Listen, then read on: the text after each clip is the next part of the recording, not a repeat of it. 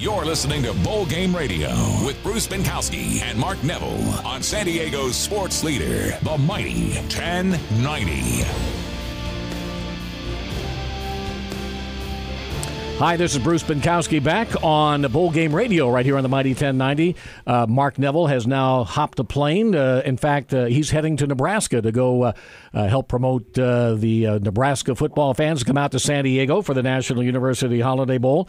And USC taking on Nebraska on December the 27th at Qualcomm Stadium. And now we're going to find out all about the Nebraska Cornhuskers and the beat writer from the Omaha World Herald, Sam McKewon. Sam, thanks for joining us on Bowl Game Radio. You bet, Bruce. All right, now let's talk Nebraska football, and we're not going to get too detailed about all the latest happenings, but obviously it's the story. But what do you think of, in terms of a football team coming to a bowl game without a coach, but sort of with a coach? Do you see any change in the attitude or atmosphere for the Husker fans and players as they head west?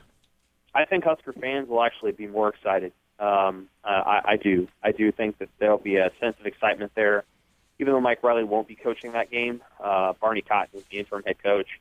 I think fans were prepared for just a change of narrative, and I think that included a change of coach. But I think a lot of people were prepared for something where they can just sort of root for Nebraska without any sort of ideology or pro-Bo or anti-Bo attached to it. So I think people are going to be excited for the bowl game. I really do. I think you'll see a good turnout from Nebraska fans. Nebraska fans are aplenty in California and aplenty in Arizona, and I'm pretty confident that the date of the game is just perfectly positioned. And you're going to see 10 to 15 to even 20,000 Nebraska fans hitting that stadium that aren't even from Nebraska, just people driving to San Diego just to take it in. Especially against a team like USC. Well, and that's the thing, too. And we experienced the famous Nebraska fandom in 2009 and 10 when they came to San Diego. But there's something to be said for, forget about everything else, it's USC and Nebraska, two traditional powerhouses that have great histories. So it does add a little cachet to the game on the 27th. It does. It's a helmet game, right? I mean, you could look at Nebraska's helmet, you know who it is. You could look at USC's helmet, and know who they are. It's one of those kind of experiences. So great uniforms, great traditions, good bands, and although USC has controlled this series, there hasn't been that many games in it. And I got to think that USC is going to travel really well to that site, having never been there before. And I think Nebraska players. Here's the thing. I think Nebraska players are going to be extremely excited to play USC. Not that they haven't played some other good opponents, but this is probably, of all the bowl games that they've had in the Bo Pelini era, I'm confident that this is the opponent that they will be most excited about in those 7 years. If you just say the word USC to a Nebraska football player, they're going to nod their heads and go, yep, it's Hollywood. We know who we're playing, and we are going to be ready for it. So this is the best bowl opponent that Nebraska's had, I'm telling you, in a really long time. I think people are really excited for it. You're listening to Bowl Game Radio on the Mighty 1090. I'm Bruce Binkowski, and we're speaking with Sam McKewon, who is the Nebraska beat writer for the Omaha World Herald. All right, since this program airs in San Diego, Southern California, I want you to talk to us a little bit about some of the star players, and let's start with the quarterback, Tommy Armstrong Jr. Give us a little take on this young man. Tommy's a dual-threat quarterback, so he is a good runner. He's a physical runner, not really fast, but physical, and he throws a good deep ball.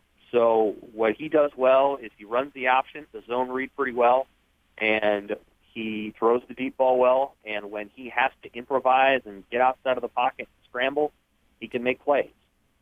Within system, in terms of throwing quick passes, short passes, he's not quite as effective, but Tommy's a playmaker.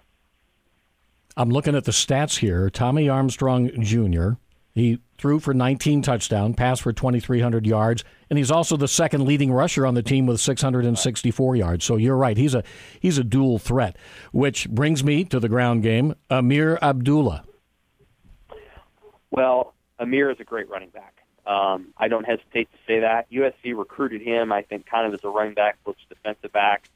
Yamir's one of the greatest in Nebraska history. He got hurt in early November trying to pick up a fumbled snap. And if that doesn't happen, I got to tell you, I think Amir probably gained 2,000 yards. He was on the way to doing that. Wow. He's got great vision. Amir is the kind of running back that he will kind of stretch the play to the outside, and you don't see a hole, but he does. And he kind of cuts into that hole, and he pops out the other side, and defenses have a really hard time getting a square shot on. And so plays that you don't think are going to gain that many yards tend to gain yards with Amir because he sort of slides through a hole at an angle, and it's hard to tackle him. He is a running back in every true sense. Like, he's not one of these classic galloping guys like Buck Allen at USC, but he is a very gifted runner. He's just a hard guy to pick up. He's slippery. Sam, anybody on defense that San Diego fans should be looking at from the Cornhuskers? Yeah, the big name is Randy Gregory. He's a defensive end who's an NFL first-round draft prospect. I would expect Randy to leave for the NFL draft. I think he needs to. I think he'll be a better fit in the NFL than he is in college. There are teams this year who have neutralized Randy. I would not say Randy is as good as Leonard Williams, the defensive lineman for USC. I think Leonard is better. The two best defensive players all year for Nebraska is a defensive tackle by the name of Malik Collins, who is really good. He's a sophomore. He's a big dude. He's about 6'2", 305 pounds. He's a load. He can also rush the passer. And then a safety by the name of Nate Gary, who is really fast. You may not think it when you look at him. He's 6'2" and about 225, but Nate was a sprinter in high school, and he ran a 10.6 100-meter dash. And so Nate's really fast. He had 5 interceptions, and he's a playmaker. And so when Cody Kessler goes back to pass, they're going to try to test Nebraska deep, as well they should. They have a great passing game. Nate Gary can erase some plays. He may catch them napping a little bit. So they're going to have to be cognizant of that when they're watching film, USC players. We're speaking with Sam McKewon, a Nebraska beat writer for the Omaha World Herald. And, of course, we're talking about Nebraska football as the Cornhuskers will be in San Diego on December the 27th to take on USC in the National University Holiday Bowl. And go to SanDiegoBowlGames.com to order your tickets, or go to Window B at Qualcomm Stadium between the hours of 9 and 5 and get your tickets. And I'm telling you, Sam, there's a lot of interest down here. Ticket sales are very brisk, and we hope that continues. You mentioned earlier about how Nebraska's excited to play USC, and from our standpoint, and I'm the bowl director, so all along during the process, we thought that this first year with our Big Ten relationship, we'd probably end up with a Minnesota or Wisconsin, and as late as Sunday, on Selection Sunday, we thought Nebraska wasn't in our picture. Then all of a sudden, things happened and Nebraska came. Were you as surprised as we were that the Cornhuskers all of a sudden were heading west? Yes, I was, because I expected Michigan State to play in the Orange Bowl. I have to tell you that Michigan State moving down, and Mississippi State sort of magically moving up 2 spots, even though neither team played. And Ohio State won the Big Ten championship by 59. Alabama won the SEC championship 42-13. It just struck me as odd that Michigan State would drop below Mississippi State. Mm-hmm. But in Michigan State dropping below Mississippi State, every eligible Big Ten team suddenly got in a bowl. So Michigan State goes to the Cotton Bowl instead of the Orange Bowl. If Michigan State had went to the Orange Bowl, that would have nullified the Citrus Bowl and would have meant that one Big Ten team was staying home. By Mississippi State jumping Michigan State doesn't go to the Orange Bowl, and all of the Big Ten teams came to make it. So, no, I did not expect Nebraska to be eligible for the Holiday Bowl. I expected the Outback Bowl to be Wisconsin, and then the Holiday Bowl to be Minnesota, and I expected Nebraska to either go to the Foster Farms or the Music City, depending on whether the Music City wanted Nebraska, which they got Notre Dame, so I'm sure they're happy with what they got. But, no, I expected Nebraska to be going to Santa Clara. But once that switch happened, Nebraska to the Holiday seemed very likely, and it panned out, and they're getting a better opponent. Now, Stanford's a fine team, and San Francisco is a fine place, but I think USC is a better team. Quite frankly, a tougher team for Nebraska to play. But I think Nebraska players are more excited about USC than any team they could have faced. And we'll talk to them tomorrow and get that officially. I don't think there's a team they could have faced short of Alabama or maybe Texas that they would have been as excited about playing than USC. USC comes with a big-time brand name.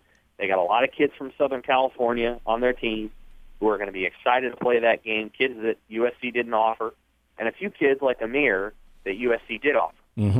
So I think there'll be a high level of excitement for that game. Yeah. And that is really good to hear. Hey, tell our listeners a little bit, since it's going to be one and done for Barney Cotton. Tell us about the interim coach before the Mike Riley era begins. But Barney will be the head man on the sidelines on December the 27th.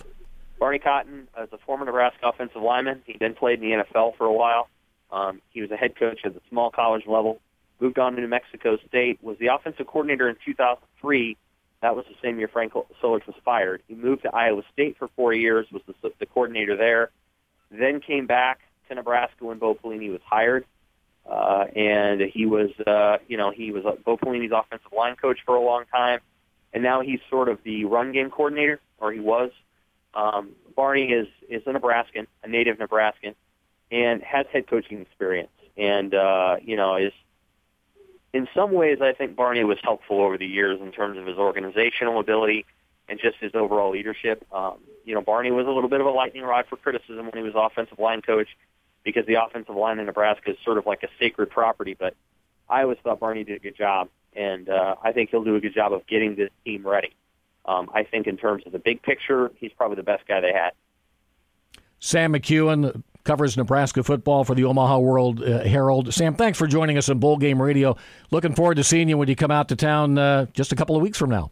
Same here, Bruce. Take care. All right, take care. Sam McKewon, Nebraska beat writer, the Omaha World Herald. So now we have learned everything we need to know about Nebraska football. When we come back on Bowl Game Radio, we're going to talk a little bit about the pageantry. It's more than just a football game here at the National University Holiday Bowl and the San Diego County Credit Union Poinsettia Bowl. We'll be back to talk with Gary Rechtenwald, who is our band coordinator, longtime volunteer, and a good friend of all of the bowl band directors or band directors from throughout the country. We'll be right back. You're listening to Bowl Game Radio on the Mighty 1090.